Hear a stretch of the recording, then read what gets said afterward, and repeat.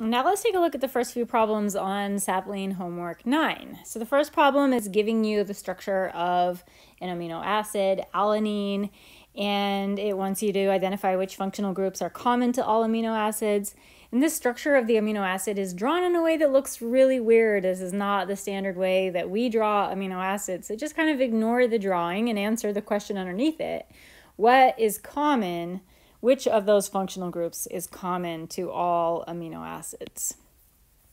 Next question, and the next few questions are like this: 2, 3, 4, 5. You've got 2, 3, 4, 5. It gives you the structure of an amino acid. It asks you to identify it.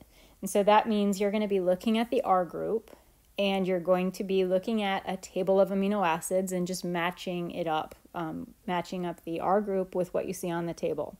The next part of all these questions is asking you to identify the 3-letter abbreviation for the amino acid.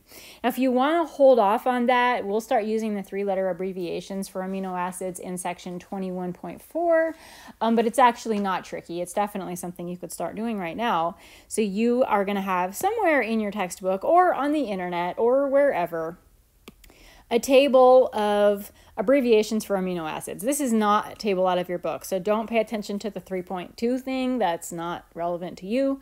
But this is a list of the 3-letter and 1-letter abbreviations for all the amino acids. And most of them make sense. Some of them don't make a ton of sense, but most of them make sense. So consult this or something like this, because if you just Google this on the internet, amino acid abbreviation, you're going to come up with a whole bunch of tables that you can use to help you out with these questions right here. So this particular amino acid, if I'm looking at it, it looks to me like histidine. Looking at its R group. And the 3-letter abbreviation is probably HIS. That's probably all that it is. Oh, apparently it's... Oh, I didn't scroll down. There's more. The 1-letter symbol for histidine. The 1-letter symbol for histidine is H. Oh, now you know to scroll down. I'm guessing that all those problems have that same thing. Scroll down. Okay, so this question is asking you to classify these amino acids as neutral, basic, or acidic. Some of them, they're giving you the structure of the amino acid, like this guy right here. I can see, because it has COO-, I can see that that is an acidic amino acid, so I know where to put that. And this one over here, I can see its R group, even though it's drawn on the side, I can see its R group is CH2 and then a benzene ring, so that's neutral.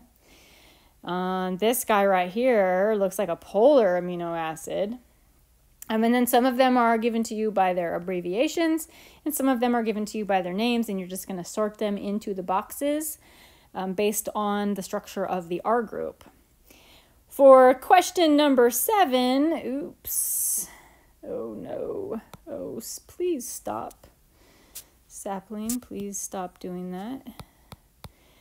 So for question number 7, it asks you to modify the structure to show its Zwitter ion form.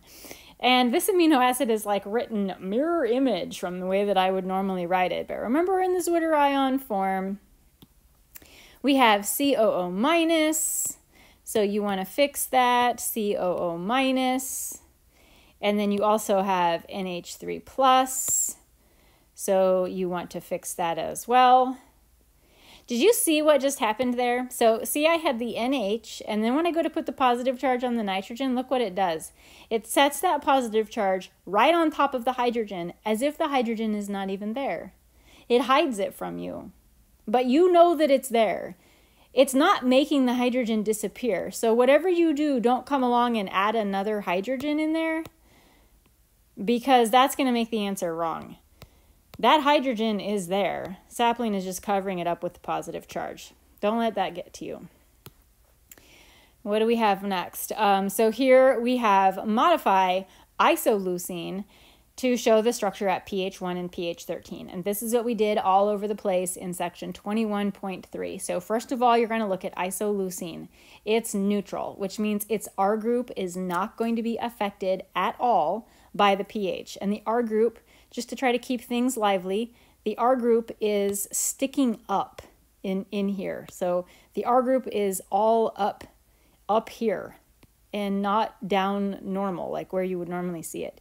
So you're just working on this part of the molecule and this part of the molecule out here and asking yourself, pH 1, that's a low pH. What type of charge is allowed in a low pH? Or pH 13, that's a high pH. What type of charge is allowed at a high pH? Modify the structure, just like what we were doing in 21.3.